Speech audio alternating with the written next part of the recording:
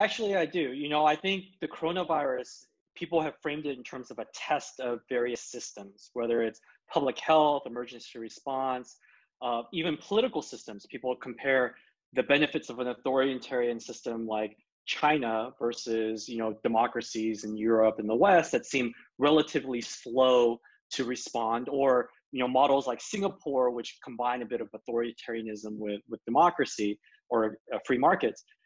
And I think historically, democracies are not asked to respond to things.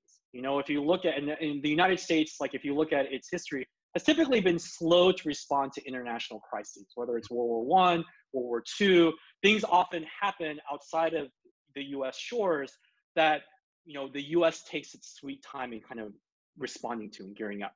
I think one of the strengths of the U.S. historically has been that once it responds and starts to respond, the decentralized nature of things allows for a lot of innovation and ingenuity in the responses that people have. Individual adaptations that people have are able to become much larger and scale much faster than places where it's authoritarian and it's run from a centralist model, right? And so I think right now, people want to kind of cast their vote sort of right now, and it's still very early on. I saw something today that said COVID and coronavirus might become a seasonal thing.